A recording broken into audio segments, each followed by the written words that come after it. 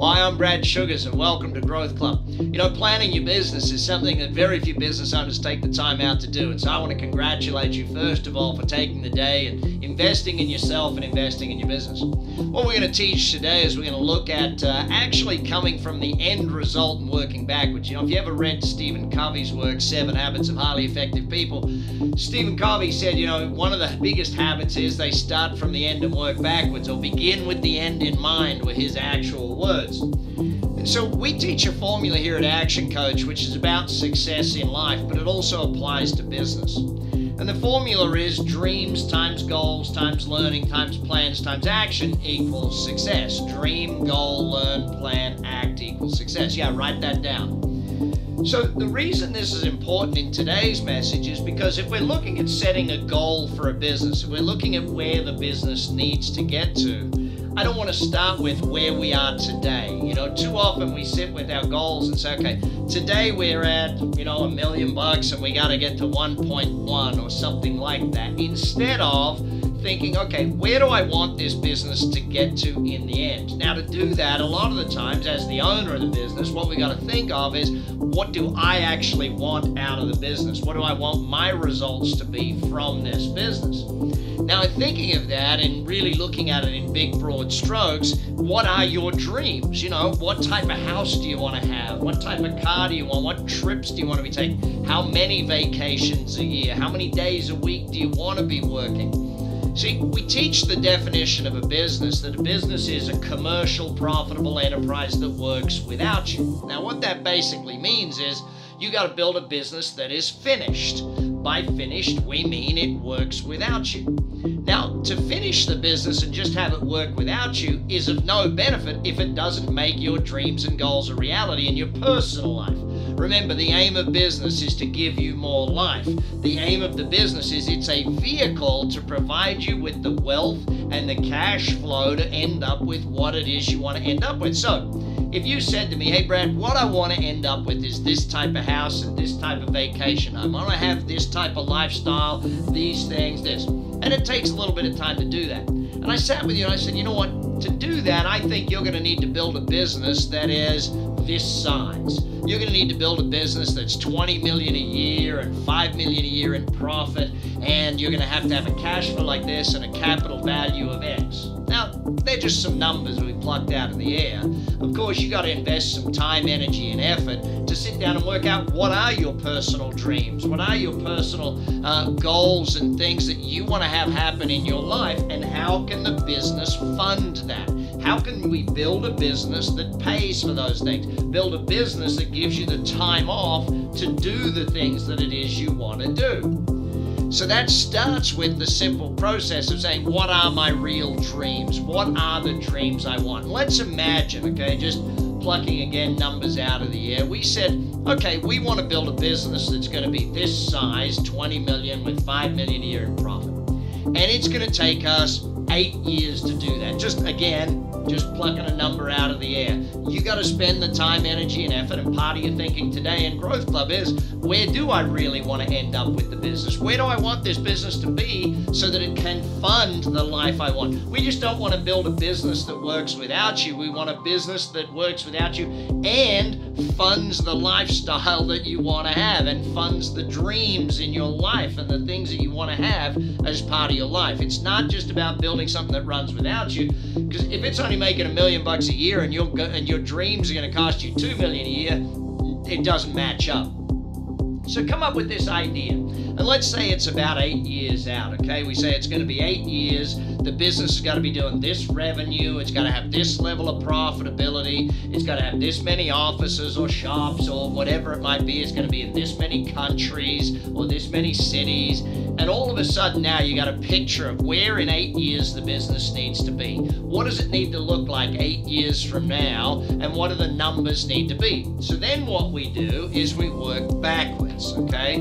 We sit down, we say, okay, if it's got to be doing that revenue at 8 years, what does it got to be doing at 7 years? What does it got to be doing at 6, at 5, at 4, at 3, at 2, at 1? And then from 1, we break it down. What's it got to be doing end of Q4, end of Q3, end of Q2, and end of Q1? It's not that complex when you work backwards. See, too often when people set goals that move from here today forward, they don't make massive goal setting because they're working forwards. Working backwards from what you actually want to today, you might realize that, hey, 8 years really isn't long enough, or 8 years is too long, okay? You might work out that, hey, the size of that business is actually much easier to achieve than I really thought. So once you've worked backwards, now you're starting to set goals, okay? So you know what your dreams are, you know what it is you really want to have happen out there in the world. You can then start to set goals. The business got to do this number by this date. From that, then we can start to sit back and say, okay, now that we've got those goals, what other goals do we need? Well, there's another formula we teach, which I'm pretty sure you're familiar with, and that is our 5 ways formula. Leads times conversion equals customers. Customers times number of transactions times average sale equals revenues, and revenues times margins equals profits. So leads, conversion, average sale, number of transactions, and margins are our 5 items. So here's what we want to do. We want to make a list in one column of what are my current numbers in the 5 ways. What are my current 5 ways numbers? And then we want to go out to year 8.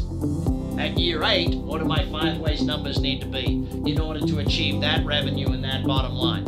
In year 7, what do they need to be? In year 6, in year 5, year 4, year 3, 2, 1, and then Q4, Q3, Q2, and Q1. So we're working backwards and really developing a business plan and a marketing plan and setting the goals for our business based on real dreams, real outcomes, things that we want to have in our personal life. Now, by the way, if you're one of those people that struggles with dreaming, don't panic, okay? It's not hard. It's pretty easy to do. Start with what you don't want and flip it over into what you do want. Well, I don't want to be broke. Great. What do you want to have? I want to have $1 million in the bank. Fantastic. You know, dreams, goals, then learning. So now you've got your goal 8 years out, okay? 8 years from now I want to have this numbers. I work backwards with my overall numbers. I work back and build my 5 ways numbers. Now what we look at is, so, hang on, what have I got to go and learn? What do I have to learn to make that a reality? Of course, I'd like you to fill in the whole business plan. Chat with your coach about planning club, about how you can put an online business plan together. Your coach will take you through it. It's a simple process. You can do it in 2 days, or you can do it over 12 weeks, whichever way, speed way or take the time way. It's up to you to look at how to put that together. But once you know what it is that you got to learn, then you can put the plan in practice, okay? Now let's imagine you worked back and you said, okay, my 5 ways numbers are going to be this at the end of Q1. My conversion rate's currently at 27%. I got to get it to 31% by the end of Q1. Fantastic. Now you've got an actual plan.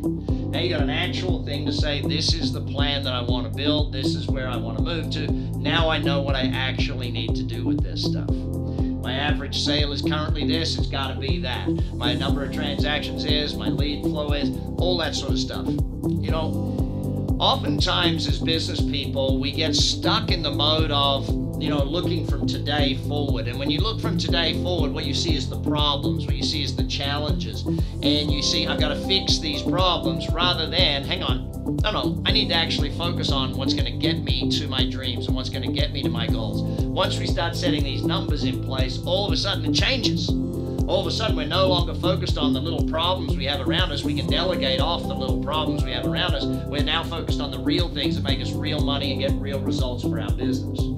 See, a big part of Action Coach is about real people getting real results. And as you're one of those real people, it's about you getting real bottom line results for your business. So I think it's important for us to understand that. See, when I first started learning goal setting and understanding it, I looked at it from a perspective, well, I actually personally set a goal that was a negative goal. I never wanted that to happen again. So it was like, for a business owner, it might be, I don't want to work 80 hours a week, or I don't want to have an overdraft, or, I just want to pay the bills. These are negative goals, okay? And all you end up achieving is the reality of that becoming part of your life. I learned at age 16 to move into positive goal setting, what it is you want to have happen. So instead of, I don't want to work 80 hours a week, I want to be working 6 hours a day, 4 days a week. Instead of, I don't want to have an overdraft, I want to have, at the end of the month after bills are paid, I want to have 3 months cash flow profit, 3 months expenses sitting in the bank account. Instead of I want to just be able to pay the bills, I want to be making 15 grand a month in extra profit.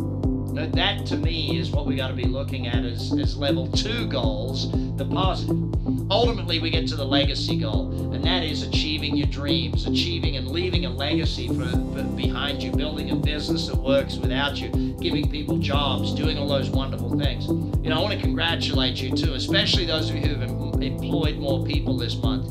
Anyone that's added jobs this quarter, congratulations. You're doing a fantastic job for yourself, your business, and the world around you, because adding jobs is one of the greatest gifts we can give to the marketplace as business owners. But getting to that legacy goal, building your dreams and making that, take your dreams and work backwards from there. Don't build your business based on where it's at today and where you think you can get it by the end of the quarter. No, start with your dreams, work them back to goals. Then you know what you got to learn and you know what the plan should look like, and then you get to work.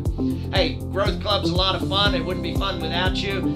Make sure you start following me on my podcasts. The Apprentice Billionaire is one. Or jump on FaceTime or Insta and follow me on Drive Time. I get to chat with you every single day.